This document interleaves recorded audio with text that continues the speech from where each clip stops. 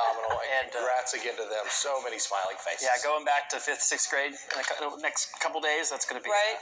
royalty treatment. Some bragging rights for sure. Thank you, Ryan. Stay with us. We'll be right back. Visit Paget's Jewelers in Quincy to sell your valuables at our Powered by WCTV.tv. Eyewitness News at 5:30 starts now.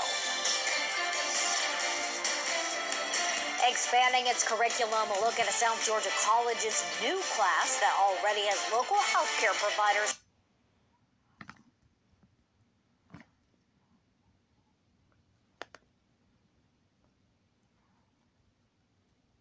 asking when its students will graduate.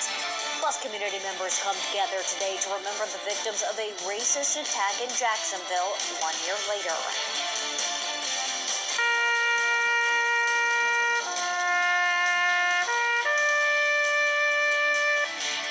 But first, foreign policy takes center stage as the Trump and Harris campaigns press on with 70 days to go until the election. Thanks for joining us tonight at 5:30, everybody. I'm Abby Walton. Zach has the night off. Today, former President Trump is attempting to tie Vice President Kamala Harris to the Biden administration's chaotic and deadly withdrawal of U.S. soldiers from Afghanistan 3 years ago. Skylar Henry has the details from the White House.